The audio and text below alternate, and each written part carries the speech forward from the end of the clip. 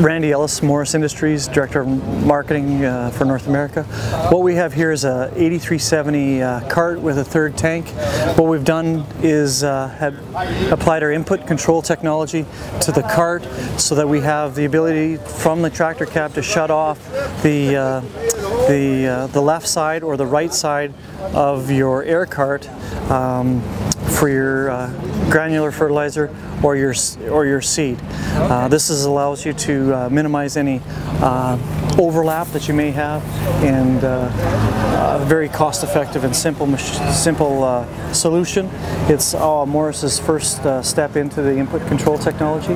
We'll be bringing more sophistication depending on the grower demands in the near future.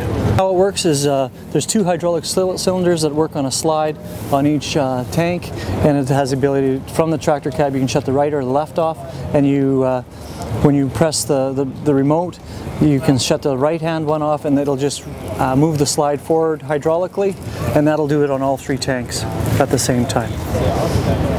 And then when you're ready to go again, you just release it and move it back into position for operating.